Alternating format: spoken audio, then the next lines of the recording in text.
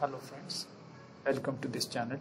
Today we are going to see how to set up the MicroPython on ESP32. We are going to use the Thonny Ide for this purpose. Thonny Ide is a very basic IDE, so it is very useful from the point of view of the beginners. Now let us start downloading the Thonny Ide. For that purpose you need to type Thonny Ide in the Google search window, press enter. So thonny.org website is open. You can download the setup file as per your OS. I am interested in Windows, so I am going to download the setup file for Windows. I have already downloaded the setup file, so I am going to run the setup file now. Select install mode, select install for me only.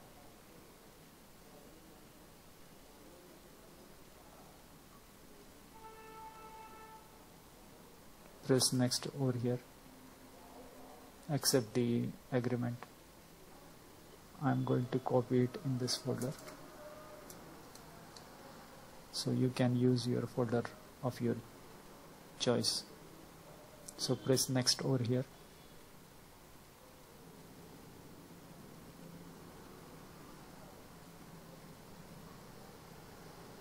Folder already exists, so I am going to press yes.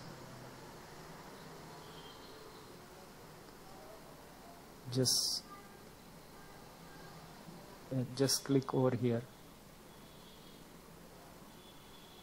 Just create desktop icon. Just check that checkbox. Then go to next. Then install. The installation has started. It will take some time. So now it is saying great success. The installation of Thonny is completed. Press finish.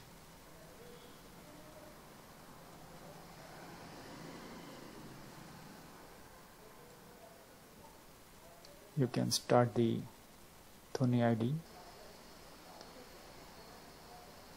So now Ide is open.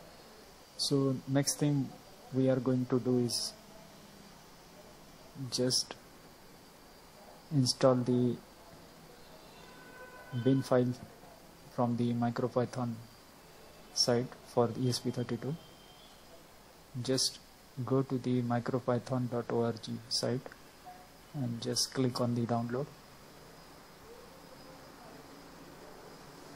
and search for ESP32 over here. So this is the ESP32. Here we are going to get the firmware for generic ESP32 model. You can download this firmware from here. So take the stable bin file and download it.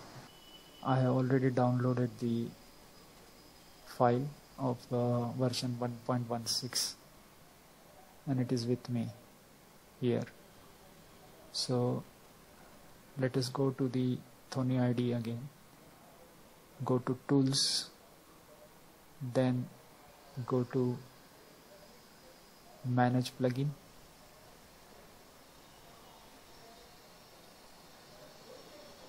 And type over here ESP tools and search.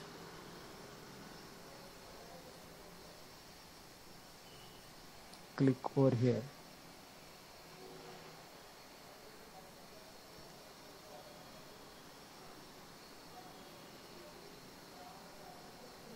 I have already got this file, I think. So I am going to close the window. Go to run, then select the interpreter and then check the port for web REPL. I have already got the port selected, that is COM15. Press over here, click over here, install or update firmware.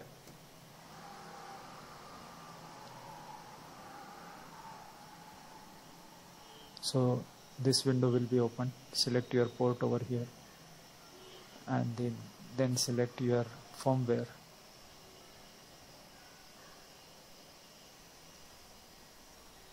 This is the pin file for ESP32, so open it. Just put the checkbox clicked, put the tick in the checkbox, and then start the installation.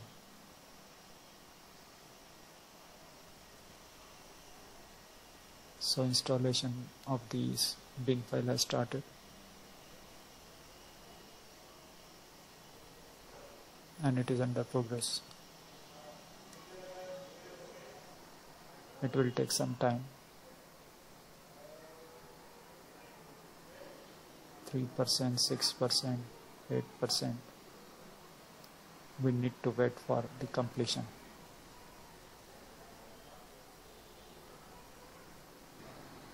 So now installation is complete. So we'll close this window. Press OK over here. Now you can see over here that IDE has communicated with the ESP32 ESP32. So now we'll try to put some code over here. So I'm already having one code ready with me for blinking the LED on the ESP board. So I'm going to paste it over here. So I have already pasted the code over here. I have changed the pin number of LED to pin number 2, as LED is on pin number 2 for the ESP board which I am having. So this is the simple code for blinking of LED. So I am going to straightaway run the code in the device. So blinking has started on the ESP32 board, and the code is working properly. You can also save the file in the computer in whatever folder, whichever folder you want.